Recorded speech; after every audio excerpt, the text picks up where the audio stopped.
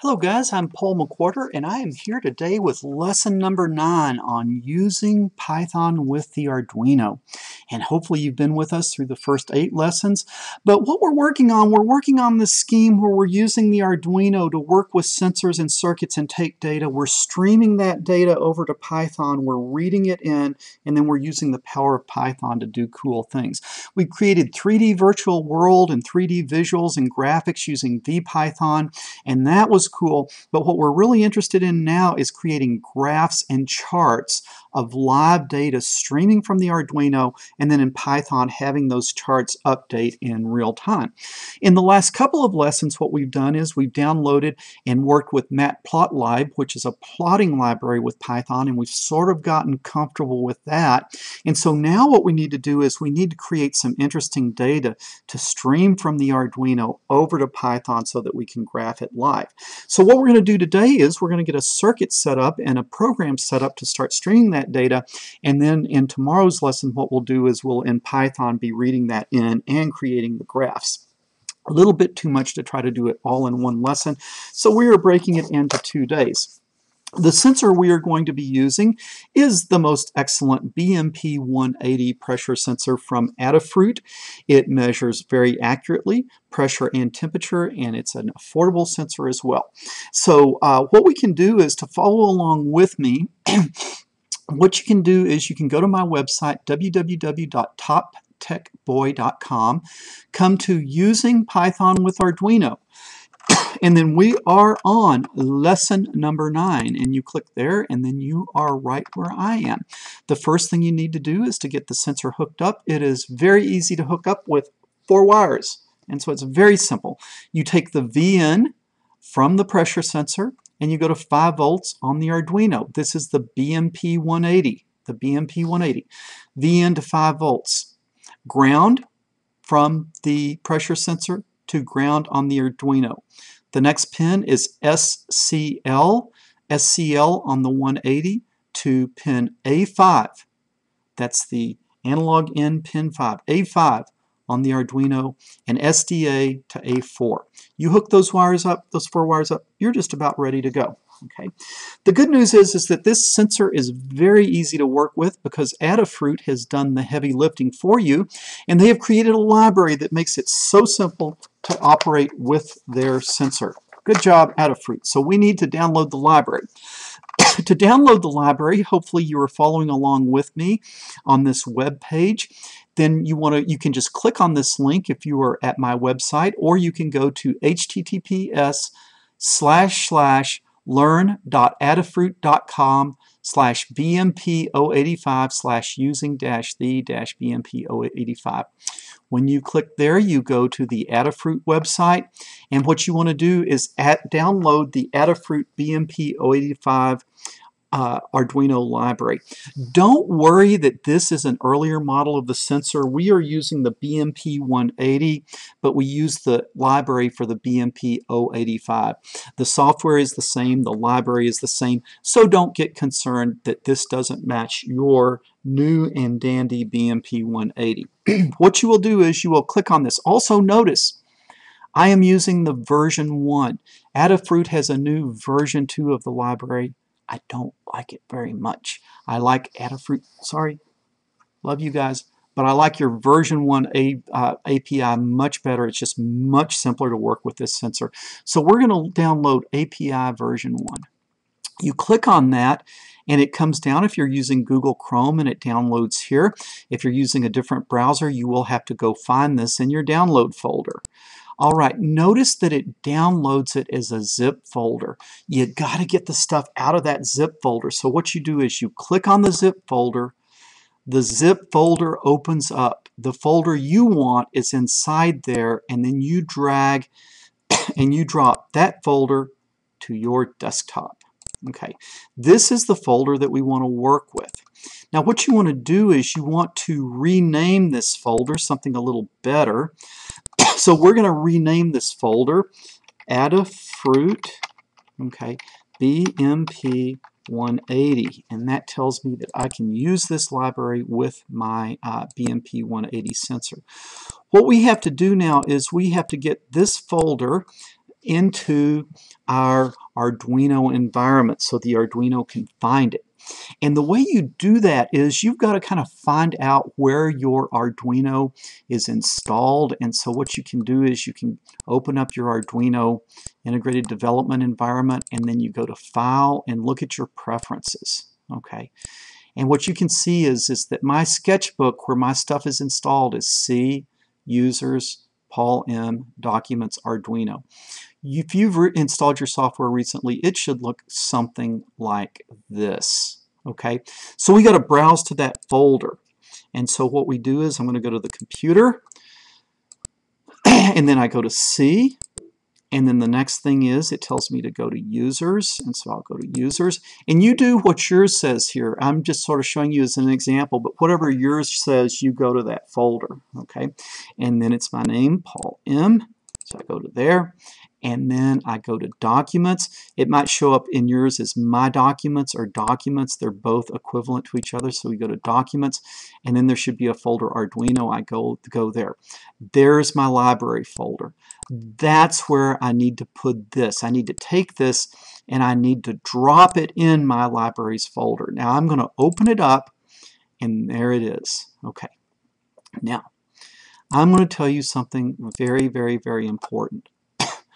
If you just try to go load that library, it's not going to find it. Okay? You have to kill your Arduino environment, and you have to reopen the Arduino environment, because when it's opening, while it's sitting there thinking, what it's doing is it's going out and seeing what the libraries are.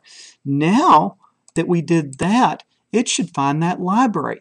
So if I come up here and say open and I look under libraries, there's my Adafruit BMP180 that we just loaded up. Okay, boom, there it is. Why is it there? Because I killed Arduino and I opened it up again, therefore it could find it. So let's start writing some code. This little guy is incredibly easy to use. It does use the wire library, and so we haven't talked a lot about that, but we do need to include the capital wire.h library like that. Okay, and this wire library comes installed with your Arduino, so you don't have to download anything there. You should already have that, but this imports the wire library. All right, now we also need to get our Adafruit library, so include. Okay, in this we go not what we named the folder, but the name of the library in the folder, which was Adafruit, A-D-A-F-R-U-I-T, capital A, underscore BMP180.h. Do not worry that this is that old name, because it is the same library. Okay, import the pressure sensor library. Okay, why don't we go ahead and make this where we can don't do that. Why don't we make this where we can actually read it like that? All right. Okay, so now we've included the two libraries that we need. Now we've got to create a sensor object. Okay, we've loaded the library, but we need to create a sensor object. So we got to give it the library name Adafruit BMP180.85. Okay, and then I got to create the object. I'm going to call it my sensor. I could call it whatever I want, but I'm going to name this object my sensor. So I'm going to create a pressure sensor called my sensor. I named it my sensor. You could name it something different if you wanted. Now we need to declare our variables. So I'm going to go float. What am I going to be reading off of this? When you read off of this sensor, it reads in degrees C. You can read the temperature. So I'm going to read temp and C. Okay, because we're going to be reading temperature and pressure. So this is the variable to hold the temperature reading in C. And then we're going to convert it to F, because I like to work in F, so we're going to need a variable temp F. Variable to hold the temperature in F. And then we're going to need to read the pressure as well. So we're going to say float, and then we're going to have pressure, like that. Variable to hold the barometric pressure.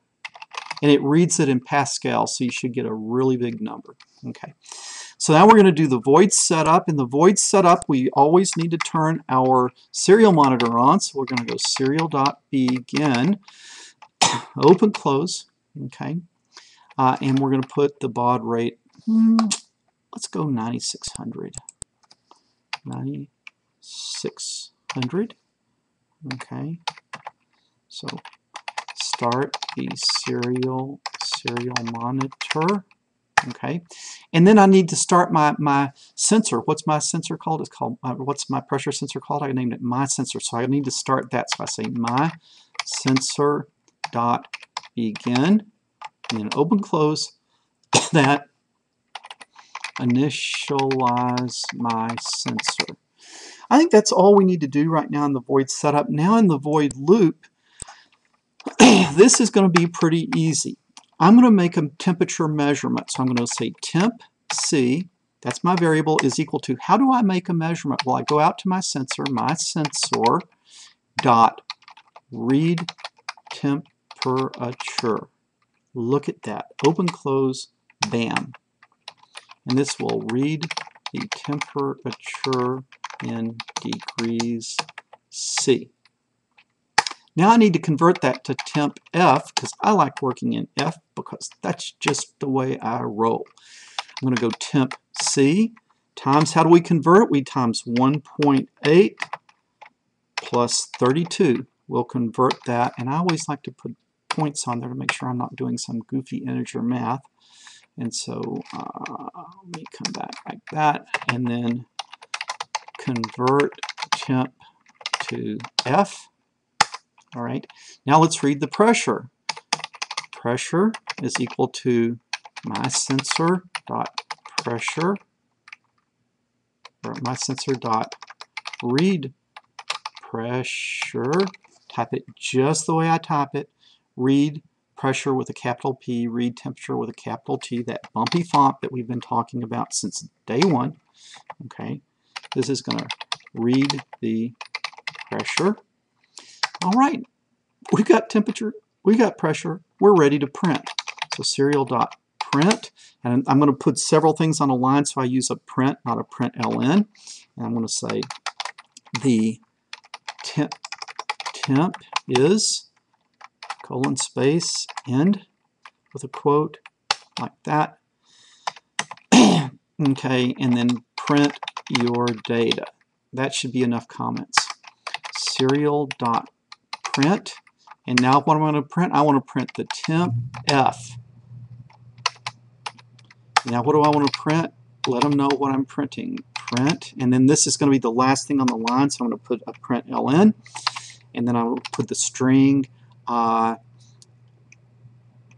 pascals like that. That's the units that we're using. Just space before that. All right. And then now I'm going to do a serial. What am I doing? That is, I'm going crazy. That is degrees F. Okay, now I'm going to do serial.print, and I'm going to say the pressure, I'm going to say barometric pressure is, okay, and serial.print, and I'm going to print the, what did we read it into? The variable pressure, and then I'm going to do serial.print ln, so I'll end this line, and then we'll put the units, which were in pascals. That should be good enough, like that. And then I'm going to print a blank line just to make it a little easier to read. So I'll just print a quote to print a blank line, but I need to make it a serial print ln. To print a blank line, I need to get rid of this nonsense here. And now I need to delay it so it's not just sending the data real fast. Let's take a measurement every quarter second. So that would be how many milliseconds? want to delay a quarter of a second would be 250 milliseconds, and boom. What are the chances that this is going to work? I'm feeling lucky. Okay, I am feeling lucky. Let's download this thing. Oh, up here I need the colon, the semicolon.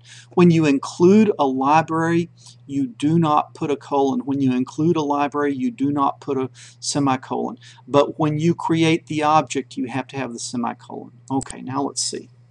We're running now. We're running now. Okay, this thing is going to work. Let's see if we get good data. So let's look at our serial monitor. All right, look at that. Look at that. Let me slow this down. I'll stop the auto scroll. Look at this. Temperature 79.52 degrees and the barometric pressure is 93,442. And so that looks really, really, really good. Okay, so we are getting temperature data and we are getting pressure. Let me see if I put my finger over here, if I can try to heat that up. Look at that. It jumped to 85 degrees because I put my finger on it. 87, and then I take my finger off and it should start cooling back down. Let me give a little help there. Yeah, it's slowly coming back.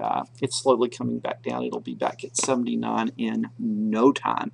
And so what we can see is we're making measurements. Now, a lot of times when you look at the weather sites and so forth, what they do is they report the barometric pressure in inches of mercury. Okay, and if you want to convert this to inches of mercury, what you need to do is you need to take the pressure in pascals and you need to divide it by the magic number 3386.389. And then that will be in inches of Hg, inches of mercury. And when I checked our weather report a little bit earlier, it was about 27 or 28 inches of mercury that the weather station was reporting. And so let me run this and see if our measurement is at all close to that. Sometimes their data is a little bit old, so sometimes it doesn't match exactly. Okay, but look at that, 27 to 28 inches of mercury is the barometric pressure, exactly what was reading. So you look at 15 minutes, we hooked up a sensor. I think the sensor is like nothing, it's like $10, and we are measuring pressure and temperature, boom, boom, boom, boom. This has been a great lesson, so we've got this done. Be sure to tune in to our next lesson, which is going to be lesson number 10, where we will stream this over to Python, and then we'll create live graphs of the data. Tune in, lesson 10 tomorrow. Paul McWhorter, you guys subscribe to my channel and check in on this new lesson that will be coming out tomorrow. Talk to you later.